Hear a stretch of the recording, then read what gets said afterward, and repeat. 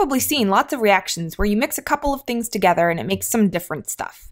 And then it's done. The reaction is over. You tuck the product in a corner of the lab and forget about it until summer when you have to clean it up for next year. Okay, maybe that's not you, maybe that's just me.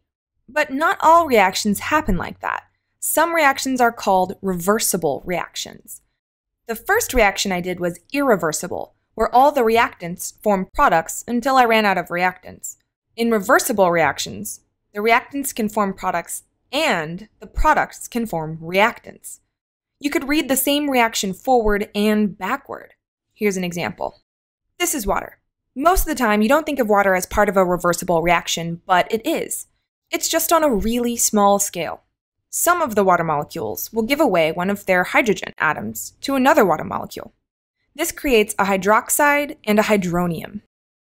The equation for the reaction looks like this. But this isn't the whole story. The hydroxide and the hydronium are attracted to each other by their charge and can react to create two water molecules. The equation for that reaction looks like this.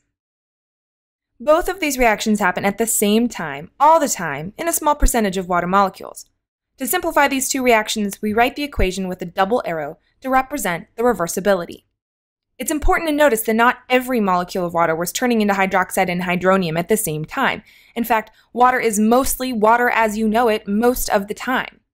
It's found an equilibrium, a balance that is unique to water.